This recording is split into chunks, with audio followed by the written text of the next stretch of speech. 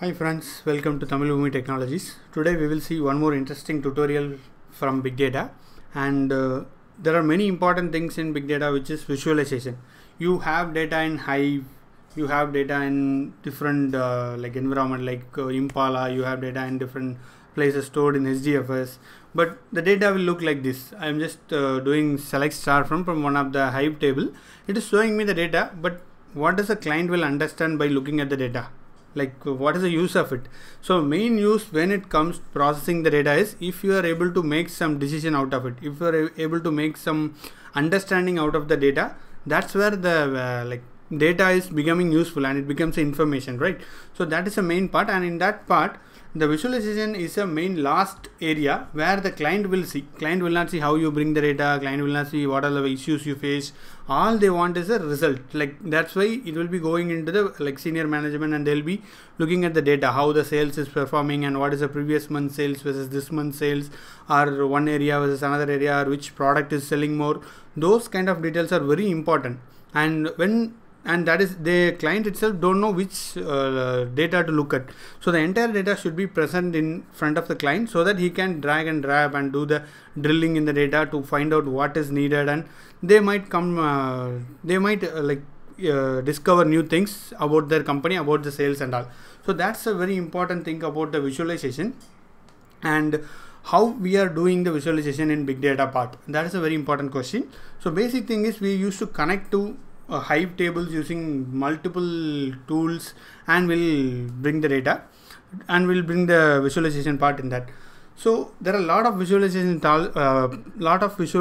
tools are available, like one let's say Power BI, Tableau, ClickView, MicroStrategy, and D3.js, and Python, Django, and then Hive charts, etc. etc. There are major major visualization tools through which we can connect to big data and show the visualization. Today in our tutorial, what we are going to see is we'll just see how to install Power BI in your machine and just to connect to big data. So as this diagram suggests, and you have a Hadoop cluster, everything is installed over there, and you have a Hive table. So we'll use your laptop as a client. From there we'll make a ODBC connection to the Hive tables, and we'll extract the data and we'll show the power of visualization. That's what this video is about. And the Hadoop cluster, I have installed it in my own laptop. Like this is a VM.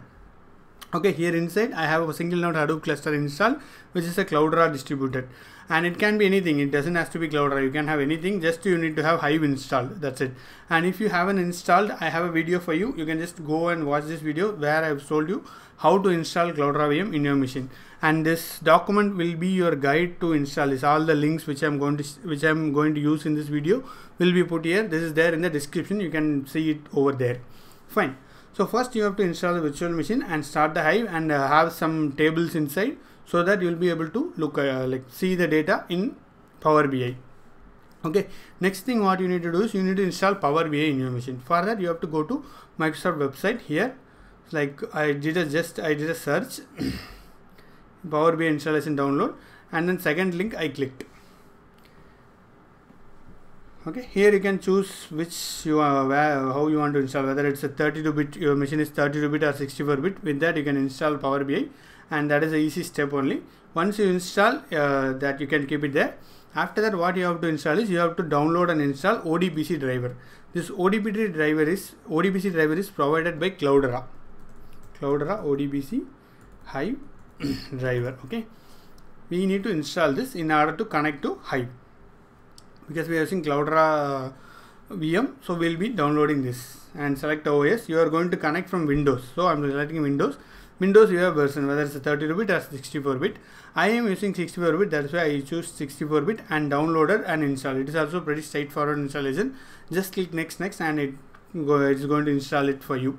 So once you installed, after that, one main thing you have to do is you want to install ODBC driver in your machine, and then try to create a ODBC connection in your PC. So for that, what you have to do is you have to create ODBC and then click 64-bit or 32-bit. I am using 64-bit machine, that is why I am using this. And how do you know whether your machine is 64-bit or 32-bit? For that, you have to do is always you can do is go to the right click and then properties. There you will be able to see it's a 64 or 34. It's 64-bit, right? Here you can see. So that's the way where you can choose which one you are using. And I already connected, but I'm going to remove it and add it for you. So I'll delete it, and then I'm going to add it. And Cloudera, we installed it, right? That's why it is showing here. So and click finish, and here you have to say data source name Hive Cloudera, and the description you can leave it Hive server 2. Yeah, that's fine. And host, here you need to give the IP address of your server, and I'm using it this one, so that's why I'm going to give this IP address 192.168.168.1.3. This is my IP address of this VM. Inside VM my Hadoop cluster is running, that's why I'm giving it. If you are running in client machine, or if your server is in somewhere in the cloud, or if your client is having somewhere in Hadoop, real Hadoop cluster, you can use that IP address just to connect, and the port is 10,000, that is fine. And the database which you are going to connect, I'm going to connect to default Hive database, that's why I'm giving it default, but you can change that as well. And mechanism is very important, you have to change it to username and password. Change it and then give username and password. Here my username password is Cloudera, that is Hadoop VM's, like Cloudera's default username password is that.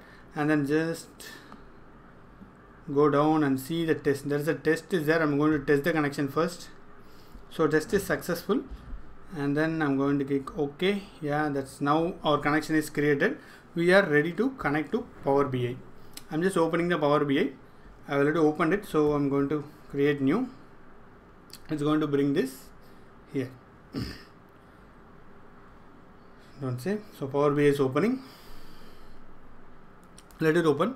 Meanwhile, I'll just give you one. I just want to tell you one thing. Like usually Hadoop developers will not be creating the dashboards or the visualization part. If it is a small company, that time you might have to work on it. But mostly you will be bringing the data till Hive layer, and that's what usually Hadoop and Spark developers, those people do. After that UI part, there will be UI developers will be there. They would be taking care of this part. So, but just it's good to know these things. But if you're facing interviews or something, you can tell like this, so that's very easy point. And I'm clicking get data, and I'm just going to do ODBC. ODBC has came, and I'm going to click connect. Here DBase Excel file Hive Cloudera, it's coming here, and we can just click OK. It's like ODBC connection. Everybody is studying from the school, I guess. Like we have been using this for a long time, right? VB and all, we used to connect ODBC, right? I hope you remember it. And Hive just extract it. Yeah, I think we've connected to Cloudera. And then click default. There I have one table, sales transaction. I've loaded on 5 lakh transaction here for the demo purpose. And yeah, here it's just a sales data, and do load it. You can get this data also online. It is very like simple, easy data. Just search for CSV sales details, you will get it, or I'll try to put the link in the below description if possible. And all the 5 lakhs rows is going to load into this memory of this one, and after that we'll do analytics on top of it. Yeah, it's loaded. So it's loaded, and you can select anything you want here in this chart. I just want some pie chart. I like pizza, so pizza kind of chart. Let's do it. And let's do it. Legend is country. Total profit, let's do it values, total profit. So this way we can understand where it is giving how much profit is we are getting. So everything is count by here. It is being count, total count it is doing. We may need to change it to sum of values, because profit nobody is going to count it. So percentage, let's do it for percentage. Now you can see 0.53% India it is sold, and for Ghana it is sold 0.56, and it changes. Where is the highest one? It's all distributed manner it is there. Fine. Let's add one more chart. Sorry, I just changed that. So we just need to click outside and then add one more chart. Here I can just add item type or country. Country I can add it in access, and ship date, total cost I can, let's change it. Total cost will be column series, total profit column values, and total revenue line values. So you can see the data is changing. If I click something here, this chart also will change. If I click one thing, this chart also will change. So that is the kind of thing. Entire thing you can go and drill down where it is happened, and you can bring in the order date and see which date it has been changed, and also you can write R program, Python program, everything is possible with Power BI. This is one of the sample tool, and here also I made one more chart. Yes, here. So you can change it. It changes actually with all data. This data looks different, and with that, if you click one area, you can specify and you can go drill down, keep on doing this until you get a final result. So that is a very important part of visualization. You will get to know the entire picture. Like if I change something here, what happens to my sales? So sometimes it will show you what is the real sales is all about, and how much sales you made, those things, etc. Because such numbers can easily manipulate us, right? So that's the main thing. With this we can easily understand and do more things out of sort. So that is a basic thing, how to do a basic visualization in your big data. And this is one of the things many projects they were doing it. And you can connect to Hive table, and you can, like, if you want more analytics and more type of thing, you can connect to HBase also. HBase also provide visualization. You can connect direct to HBase, connect direct to HDFS. There are a lot of options available and a lot of tools also available. Power BI is one of the good tool which is much being used by many companies, and Tableau ClickView also, as well as that's also mostly used. So it's just good to have an idea how these things works, even though if we might not be working in the project for this area, but it is good to have this understanding and try it in your laptop so that you feel confident and you know why we are using it, why big data is so much more and all. And if you are doing some startup or small business, without doing that visualization you will not get a project, because without giving the value, this is where the part where it gives a full value to the client and customers. So that's it for in this video. I hope you like the video. I'll put all these links and everything in the description below. You can go and check it out.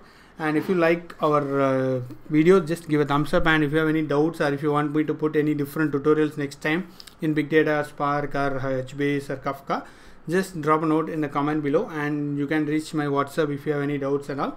And that's it. This is Arumugam signing off. Bye bye. Take care. See you in the next video. Bye bye.